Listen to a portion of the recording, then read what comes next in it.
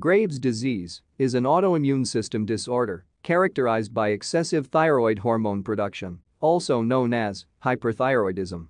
With Graves' disease, your immune system attacks your thyroid gland, causing it to make more thyroid hormones than body needs. As a result, many of your body's functions speed up. It was named after Sir Robert Graves, who initially described it in the early 1800s. Graves' disease is a common cause of hyperthyroidism, though various conditions can cause it. Graves' disease has many signs and symptoms because thyroid hormones affect many different body systems. It is more common in women and affects adults between 30 and 50.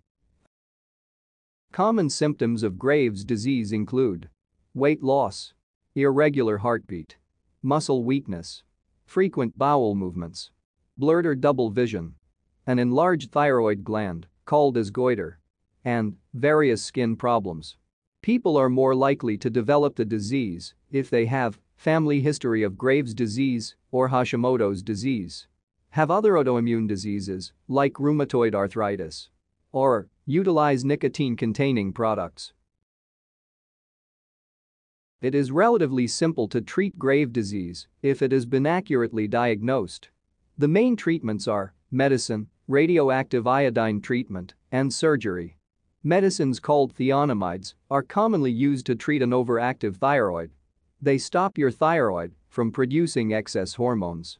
Radioactive iodine treatment is a type of radiotherapy that is used to destroy the cells in the thyroid gland, reducing the amount of hormones it can produce. It's a highly effective treatment that can cure an overactive thyroid. Occasionally, surgery may be recommended to remove all or some part of your thyroid gland. So, that's all about Graves' disease. Hope you like this video. For more videos, keep sharing and keep supporting. Thank you.